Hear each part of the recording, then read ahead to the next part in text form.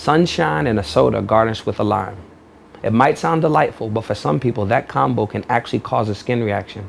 It's called phototoxic reaction and can happen when you touch certain plants that are exposed to sunlight. Vivian Williams has this report.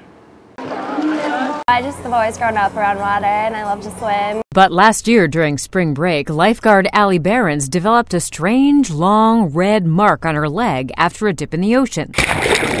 But then it started to get really red and blistered. She thought maybe it was a jellyfish sting. Mayo Clinic Dr. Dawn Davis told Allie, yes, it was a sting, but from a plant and the sun, not a jellyfish. So I was kind of disappointed because jellyfish sounds cooler.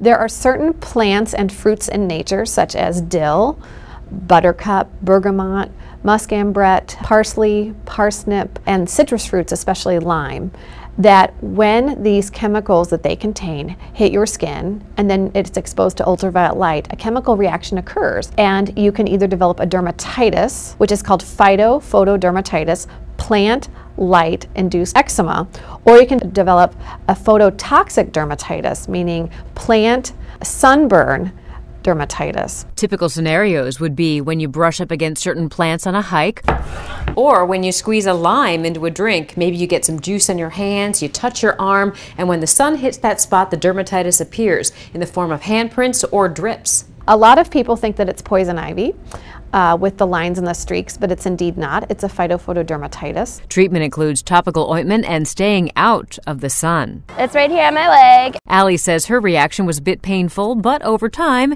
it's fading away. For Medical Edge, I'm Vivian Williams. Before we go, a brief look at the main headlines. An election observer team will monitor Virgin Islands voting process for the second time. Voters turn out for advanced polling day on Friday, June 5th.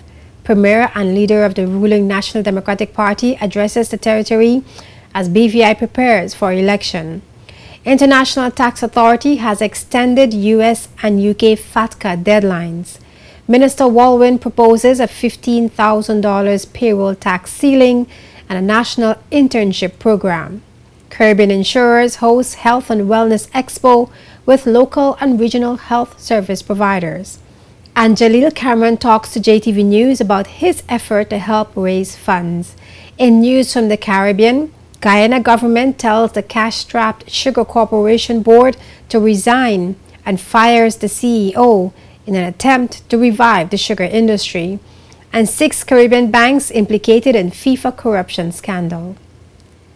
Just a reminder that you can find all the news stories featured in this newscast as well as previous newscasts on our website jtvlive.net. You can also watch news features, updates, and more on our Facebook page, facebook.com/jtv55. Please visit our Facebook page and let us know that you like us. You can also subscribe to our JTV News YouTube channel for all our news features, press conferences, and Spotlight's top news segment with Sean Rose. We welcome your questions and comments. You can email us at jtvnews@hotmail.com. For Sean Rose and the entire news team, I'm Ino Soman. Thank you for watching.